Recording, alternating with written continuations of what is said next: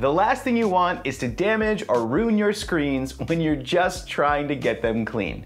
So let me show you a few do's along with some don'ts and a safe and effective way to always get them clean. To start, make sure to power down and unplug all devices before you do any cleaning. This not only saves you from a potential electrical issue, but it also helps you to see the dirt more clearly. Now let's say your device is just a little dusty. All you need is a dry microfiber towel. Just wipe it side to side. This will remove all the dust, leaving it nice and clean. It's best to never use paper products when it comes to cleaning screens. Things like tissue paper, napkins, toilet paper, or even paper towel will always leave a residue that could possibly scratch the screen. Plus, they're usually pretty aggressive. But what if your screen is still dirty after using the dry microfiber cloth?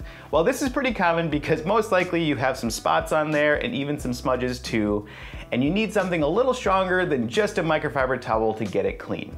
Your first temptation might be to run underneath your sink or your cleaning closet and grab glass cleaner. I know at first I thought that as well, and when I was like 7 or 8 years old cleaning, I did that and unfortunately ruined an old TV.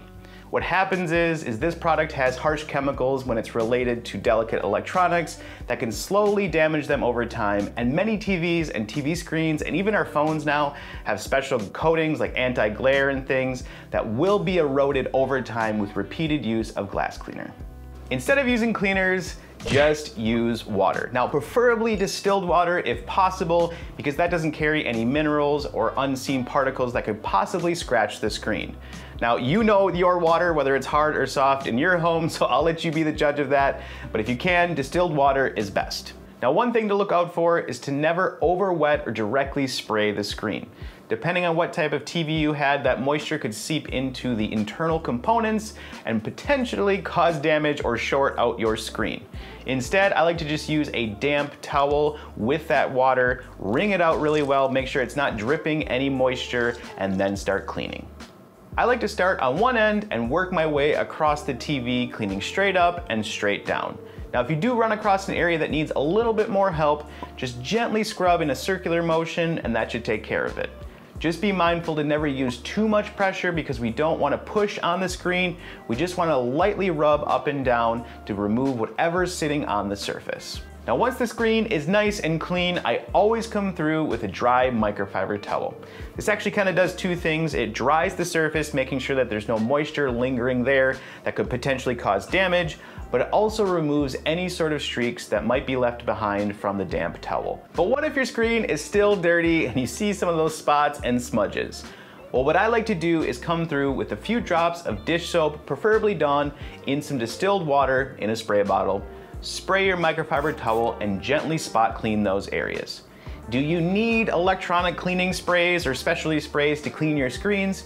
If you want to, you can use them, but I've found that they're pretty expensive, and honestly, just a little dish soap will do the same thing. But what if you need to disinfect your screen? Maybe someone's sick in the house, or you just sneezed all over your laptop.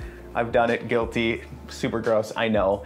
Now, what I suggest is to do a quick Google search and check with the manufacturer on exactly what products they recommend.